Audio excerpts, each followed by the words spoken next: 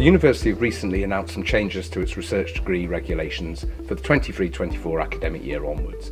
These changes have gone through a robust consultation involving students and staff alike, and lots of hard work have gone into producing them. They align as ever to UK national standards and best practice.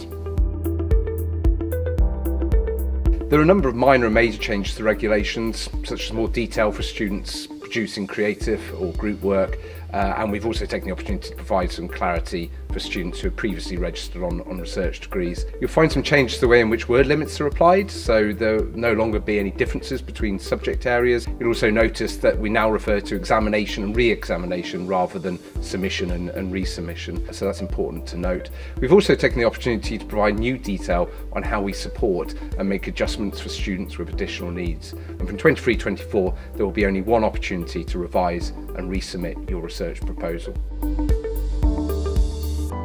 These regulations are really important for students to learn and understand because they provide the framework and the rules for their study.